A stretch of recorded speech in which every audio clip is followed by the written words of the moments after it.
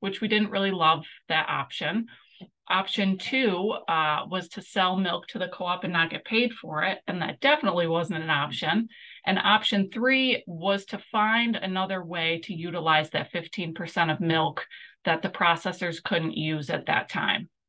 So this is when we were seeing that breakdown in the supply chain where, you know, the schools were shutting down, the colleges were no longer in session. So these processors just couldn't pivot fast enough from the industrial sized, you know, sour cream or cheese down to the retail sized packaging. So we were also seeing bare shelves at the grocery store as consumers.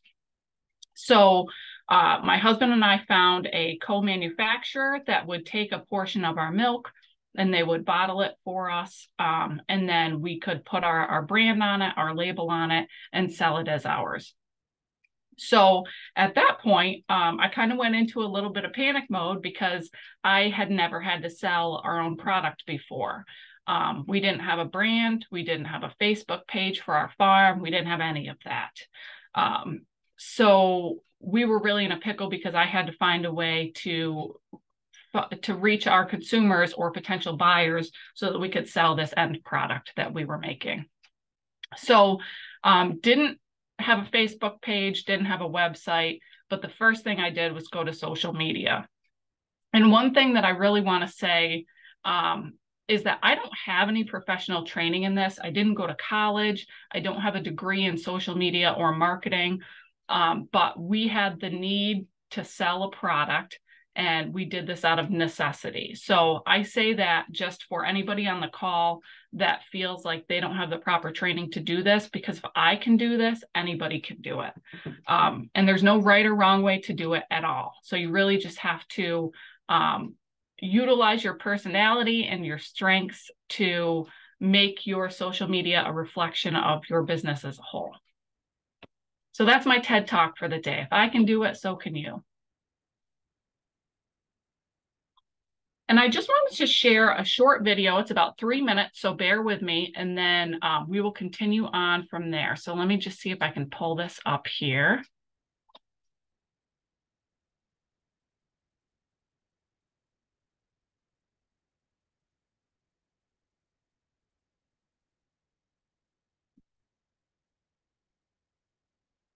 Bear with me, you guys.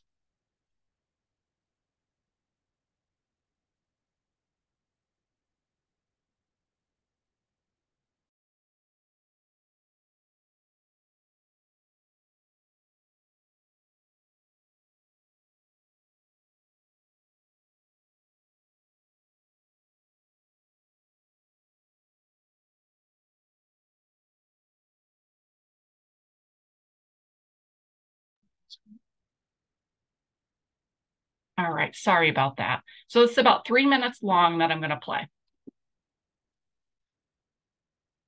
Why, how, what? This little idea explains why some organizations and some leaders are able to inspire where others aren't. Let me define the terms really quickly. Every single person, every single organization on the planet knows what they do 100%. Some know how they do it, whether you call it your differentiating value proposition or your proprietary process or your USP. But very, very few people or organizations know why they do what they do. And by why, I don't mean to make a profit. That's a result. It's always a result. By why, I mean, what's your purpose? What's your cause? What's your belief? Why does your organization exist? Why do you get out of bed in the morning? And why should anyone care?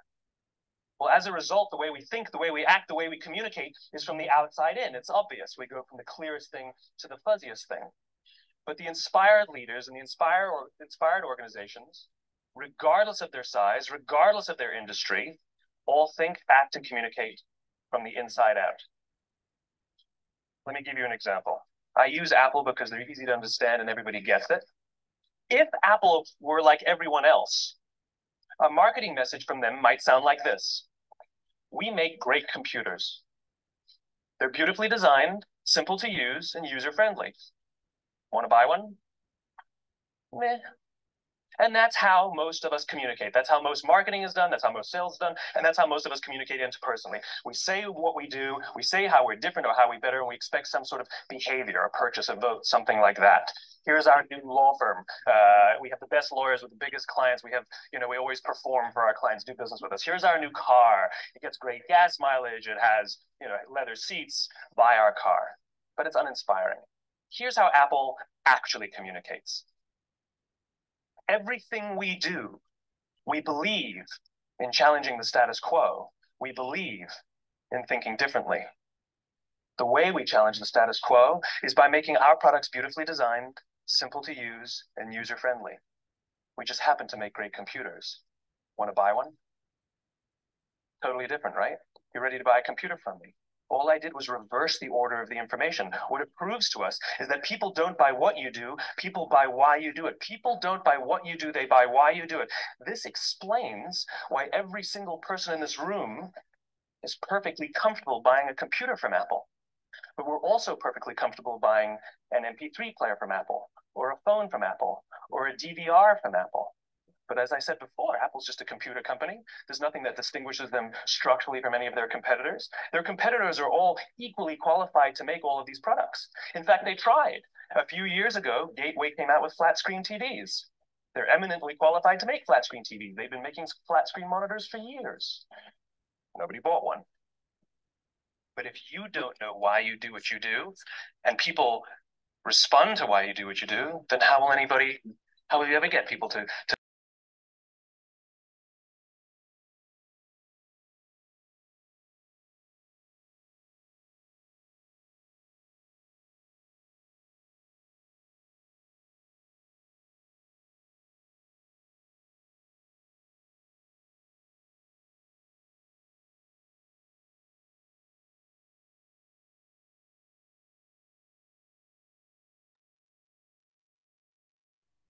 All right, so I thought that was a really great opening statement to kind of explain that how you share your story has a really big impact on the end user.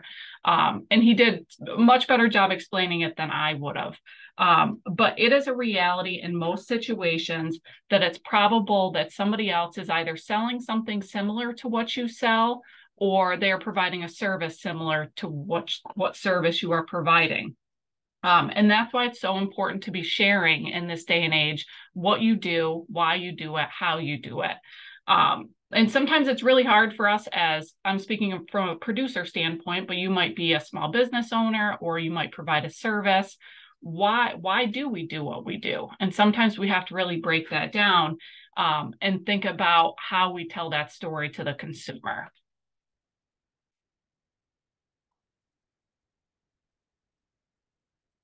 So a lot of people tend to think that you have a great product or service, and that's it. That's the end of the journey. It's just going to fly off the shelf. In a previous position, I worked for a small scale business incubator. And what we saw so often with these small scale food entrepreneurs is that really, really great products would fail and really not so great products would flourish. And it all came down to marketing and how these people told their story. Really, that's just when it starts, as you have this product, and how are you going to connect with your buyers? Because products rarely sell themselves off the shelf.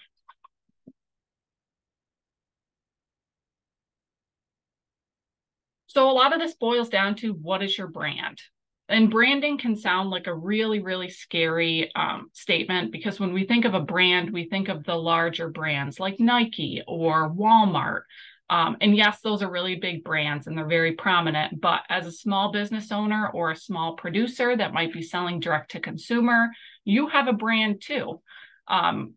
Who you are, what do you do, why does it matter to the end consumer, and what ultimately sets you apart from others. And these are the pieces that you really have to break down and start sharing little pieces of this so that your consumer understands this about you. And this all comes down to a bunch of different things that you want to look cohesive. So your design, what your logo looks like, your diversity in the products that you offer, how you promote what you do, why you do. This all makes your brand.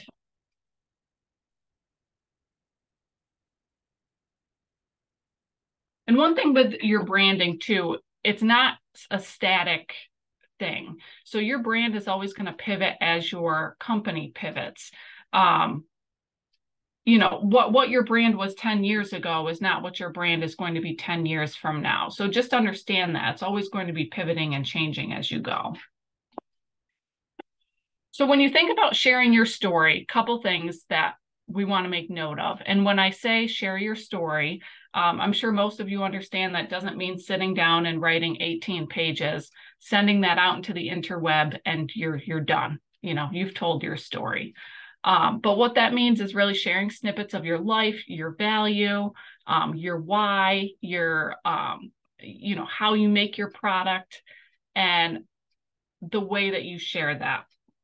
So this is all a mix of different ways that you could share across social media. So that's your Instagram, Facebook, Twitter, a website if you have one, face-to-face. So this would be if you sell at, if you have a retail location, or if you're at farmers markets during the week or on the weekends.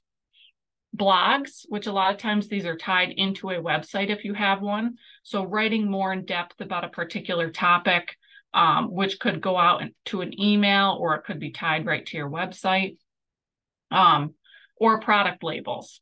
So we are in the milk business. So our product labels, like on a pint, are, you know, 1 inch by 3 inches. So we don't have a lot of space to tell our story. But if you were an apple producer and you're selling a bag of apples, sometimes there's a lot more space on there that you could tell a little bit about what's important to you. And we would love to hear if you guys could drop in the chat, which of these are you using? Are you using Facebook, TikTok? Do you have a website? Are you doing farmers markets? So we'd love to hear what you guys are doing if you can drop that in the chat.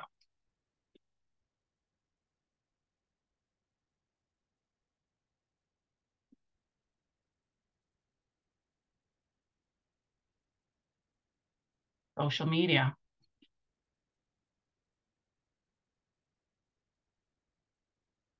Anybody else? Farmers markets, Facebook, website, Instagram Reels.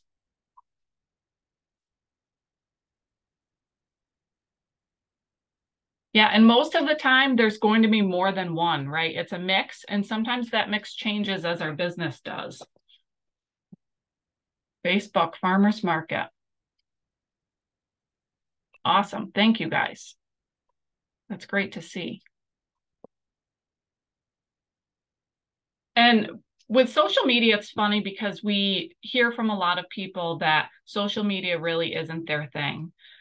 They don't personally like social media, but there is no denying that for a small business, social media is a resource.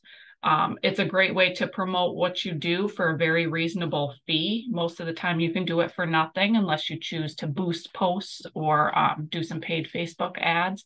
But it is certainly a resource to build a community around your products or services.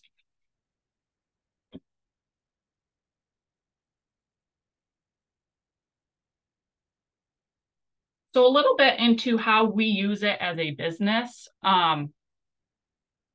One thing, I use both Instagram and Facebook. And with Instagram, if you tie the two together, when you post on Instagram, it automatically posts to Facebook. So if that's an option for you in your business, it's really kind of a double whammy with not a lot of extra time on your part. So if you can get those two connected, and I think that has to be done through Instagram, then you can kind of hit both platforms without adding extra time into your day, because it does take time to do these things. Personally, for our farm business, I've started using stories quite a bit more. Stories are the piece at the top of the screen that typically they disappear after 24 hours, but there's a lot less pressure with the Instagram stories to be polished.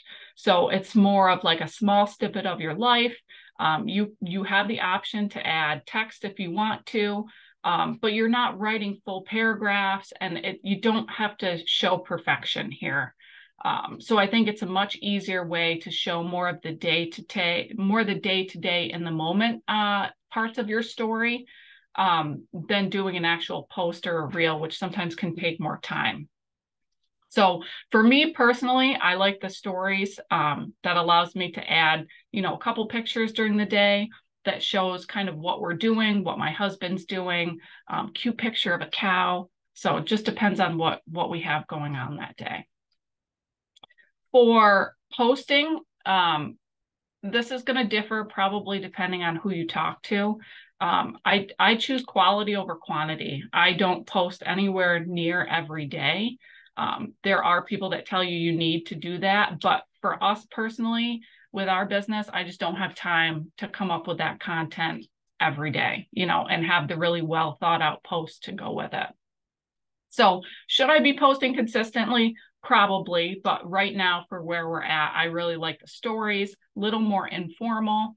And then when I have a really good idea for a reel, or I have something I want my consumers to know, I'll do a more formalized post and send that out. And posts are the same.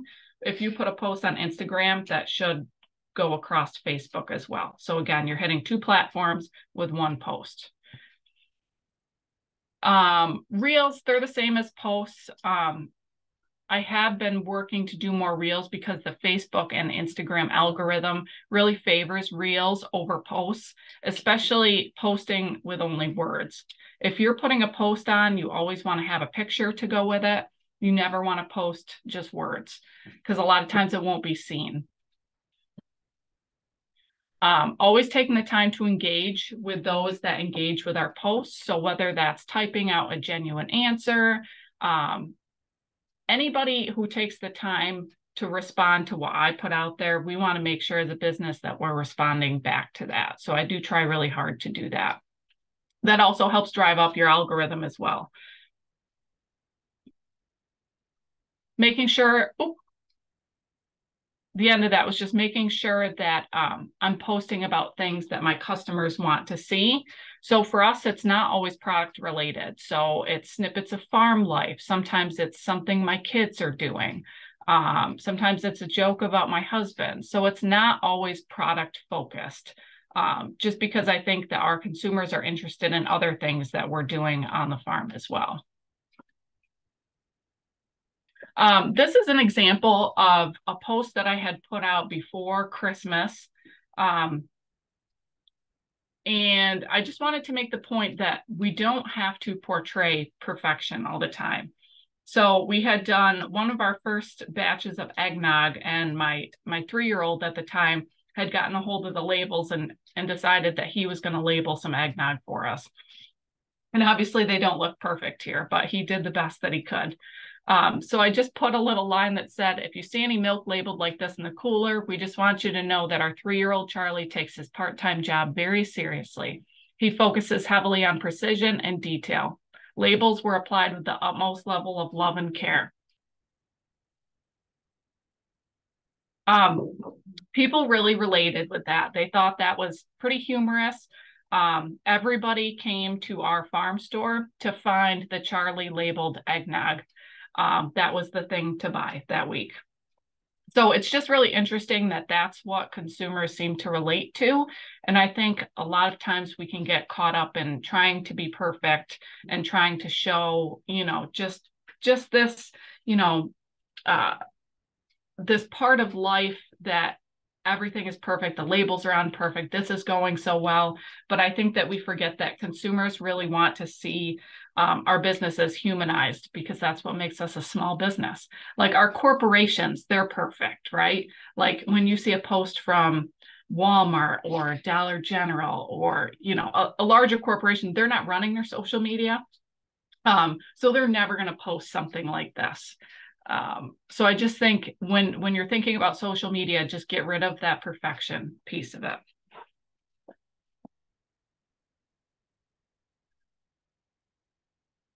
Pros and cons of using social media. It's a great way to show snippets of your story. You can build a community here of like-minded people that are looking for your product. They want to hear more about you. They're there because they want to be. but just don't get caught up in the followers. You know, sometimes maybe you feel like you don't have enough followers or what you're doing isn't working. But a lot of times your followers don't equal dollars, right? We want, the end goal is to have a sale. And even if you have 200 followers, they're there because they want to be. And that's really important. The con of media, and I really wanted to talk about this just because of everything going on with TikTok. And if you aren't familiar with that, TikTok is at risk of being banned in the US. And TikTok also does a really good job at paying out people that make great content on TikTok. So if you have a reel or a video that goes viral on TikTok, you get paid out from that. So there's quite a few people that have built businesses around that and spent a lot of resources into building up their community there. But when you don't own your platform and you don't own, you know, the people there, that means if that gets wiped out, all of those small businesses lose that and there's nothing they can do because they don't own it. So I think that that's really important to take into consideration as we cover the other ways that you can market and brand your business. So yes, it's a great resource. It's great to utilize for telling your story, but just don't put all your ducks in one basket because of things like that. There have also been many, many instances of hacking. Your account can be hacked and it can be really, really difficult to get back, or there is the possibility that you don't get it back at all. So if you only have, you know, one social media platform, you put all your resources into that, and for some reason you get hacked and you lose it all, that's going to be real tough to swallow for sure. So that's why diversification is key when you're marketing your business, just to make sure if something like that happens, you don't lose everything that you've put your time into. The other con of social media that I'm sure some of you have seen is that Facebook and Instagram can really limit who sees your post. And I saw a statistic that about 10% of your actual followers actually see your post. So when you put it out there, you assume that everybody is seeing what you have to offer, everybody's seeing you know, your service, and that's not the case. A lot of it has to do with the algorithm, and that changes frequently, so it can be difficult to figure out. You know, sometimes it's the time of day, sometimes it's, you know, the verbiage that you put with it. I just learned recently that Facebook doesn't like the word sale or selling. So if you put that in your post, it really limits what you're trying to do. So just some things to keep in mind. Now, one of my biggest mistakes as a small business owner is when we started, and I told you this earlier, but I went right to social media. I didn't realize the value that a website would bring to our business. So I didn't start working on a website till we had been in business over 2 years. And I really think that that was a huge mistake because number one, not everybody has social media. And number two, I think that there's more authenticity to a website. There's a lot more information condensed down into one spot. So even if you could have a website and just have one landing page to start out with, and explain a little bit about who you are, what you do, why you do it, that would be really, really beneficial to your business. There's a lot of platforms out there that are very easy to use and user-friendly, like Wix. That's what we did ours on. And really easy to change things. You can add to it, and it doesn't have to be perfect when you start. You know, you can start with 1 to 2 pages for a website and add from there. The great thing about your website is that you own it. You are in control. You know, as long as you buy that domain or pay for that domain each year, you control that. And the same with an email list. I've heard from multiple direct-to-consumer businesses that their email list is what garners the most revenue for them. And that's something that I wish that I had done from the start, was gather those emails to start an email list, and then do consistent emails each week. And that's something I'm working on doing now, but don't make the same mistake I did. So if you have the chance to do that, or if you're already doing that, good for you. I know that I receive some farm emails from farms that I follow, and I open them all the time. Just to read about what they're doing. They go more in depth about life on the farm, what they're doing this week, and then putting that call to action button at the bottom, shop here for this new product or something along those lines where they're telling their story, telling what they're doing, and then having that call to action at the bottom of that. And the great thing is, at the end of the day, that email list is yours. They've given you permission to email them, and the website is yours as well. So you just have more control over that.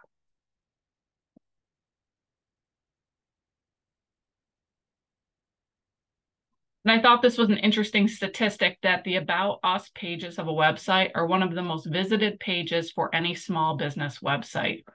Now that I do have a website, it's tied to my cell phone. So when somebody signs onto our webpage, I get a ping and it tells me where the person is from and what page they're on. And 95% of the time, within 3 seconds, they're on our About the Farm page. So that was a really big eye opener for me. So if you are going to start a web page, if you don't have one already, this would be the one thing I would tell you to build out the most. Tell what sets you apart, what makes you different, and why you're doing what you're doing. And can you guys drop in the chat below if you guys have a website already?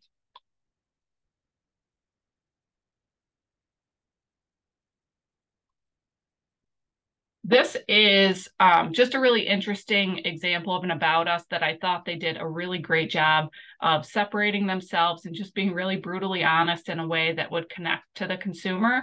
So I'm just going to read a couple of the sentences that I felt like set them apart. Both only 24 at the time, we leased a building, got some scary bank loans, spent all our money on stainless steel, and started making some hardcore craft beers. We brewed tiny batches, filled bottles by hand, and sold our beers at local markets and out of the back of our beat-up old van.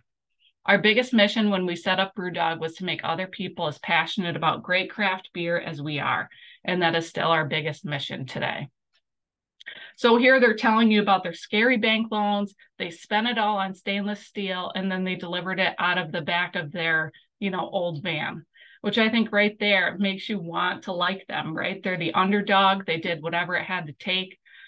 So I just think that they did a really, really great job in explaining that in a short, concise way. It's not lengthy, but they did tell you quite a bit about their story there.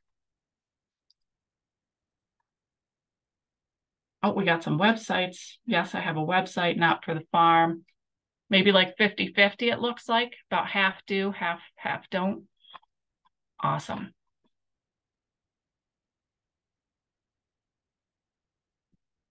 So I just wanted to go through and really get your gears grinding on what do your consumers want to know. And I think to preface this, I just want to say, just remember that things that you feel like are mundane, that you might do day to day, is not what your consumer will think is mundane. A lot of times they like to see the behind the scenes, you might feed cows every morning, 365 days a year, but that's something that they don't get to see all the time. So they might like to see that explanation or a short video of that. And with that, you can start answering questions like these. So which problem do you solve? And really think about that. As a business, what problem are you solving for the consumer? And be really honest with yourself about that. Which insight sparked the start or pivoting of your business? For us, it was COVID. I think it was that for quite a few small businesses across the country. But really dive into that. Why? What did start it? Wasn't it an idea? Was it was it something that happened in your life? Really dive into that and start building that out. What are you doing now to fix the problem for the consumer? And what's your mission? Sometimes for me, it helps to talk these out with other people too.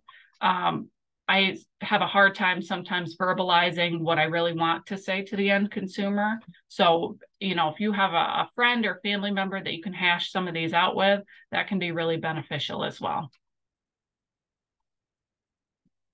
How did you get started? What motivates and inspires you every day? Can you identify your values and how do you incorporate them into your business? What problem does your business help solve? What solution do you provide? Why is this important to you?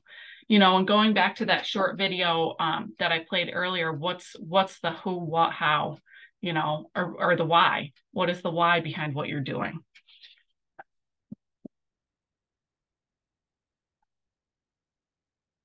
Um, One thing that I would really tell you is to be authentic.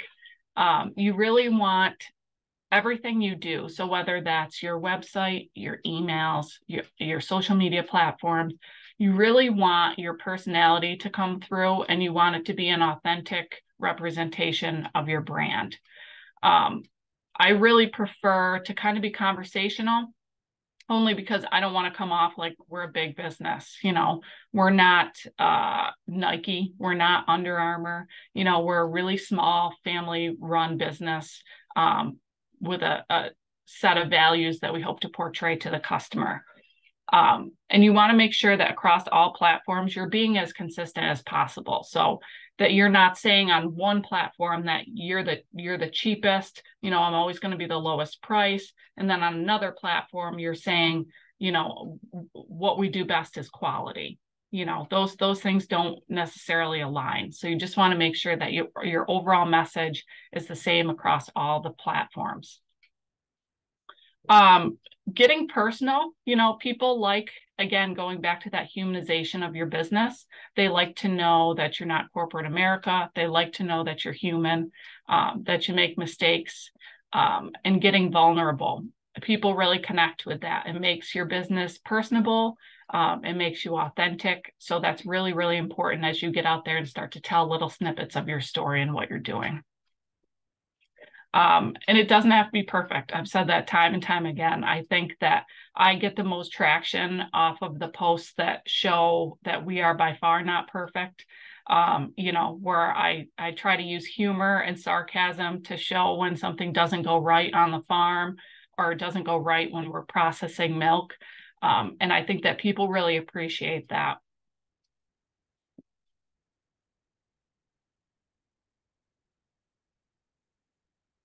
And just going back to, you know, you don't have to do all of these things at once, but start somewhere. Start with one thing, whether it's a website, start gathering emails, start with Facebook, start with Instagram, start with whatever you are most comfortable with. And that's going to be different for everybody.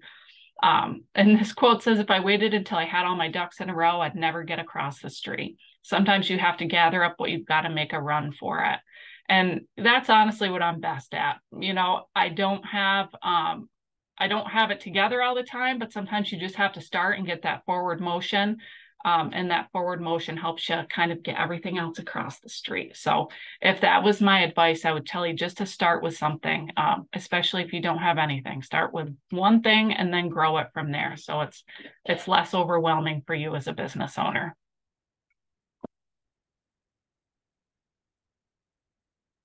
And my last tidbit of advice is my dad was a salesman his entire life. And he always told me he was in golf course sales. So he would sell them grass seed and different things like that. And he worked for a couple different businesses throughout his career. And one thing that he always told me when I was a kid is that no matter what, people buy from people.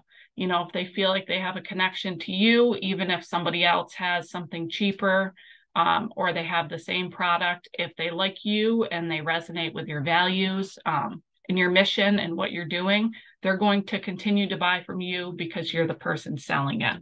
So I think that that's really important, for why, as business owners, we need to tell the consumers our story, tell them why we do what we do, how we do what we do, and just continue on with that transparency, so we can find the consumers that best fit what we have to offer. Is there any questions? So again, we just want to thank Sammy for being a part of today's program and throughout the whole series. Please share your questions and then we will finish up. And just as a reminder, there will be a survey at the end of the program, but please feel free to share your questions. You should be able to unmute yourself, but the chat box will work best.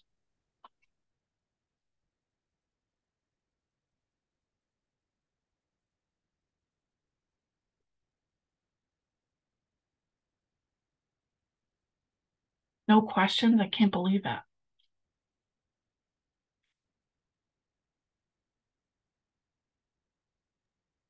We have had quite a few questions as well as emails asking if the sessions are going to be recorded and available. Yes, they are recorded, and we are uploading them on our YouTube page, CCO NIDA.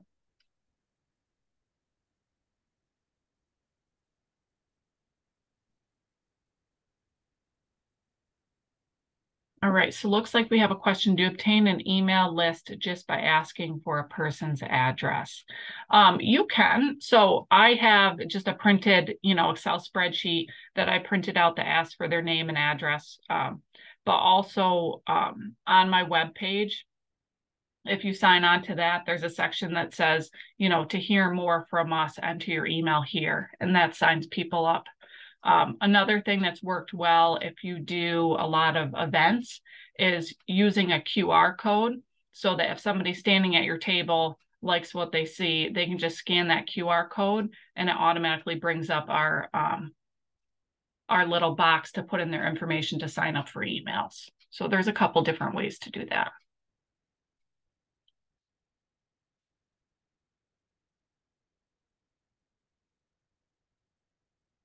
Is there a cost to have a website? There is a cost, and it differs depending on what domain that you're using. I'm not super familiar with it, but I know we purchased ours, I think, for the first 5 years, and it was very reasonable. Especially seeing now how many hits we get to our website. I mean, it's much more valuable than I realized, so it's well worth the cost, I would say.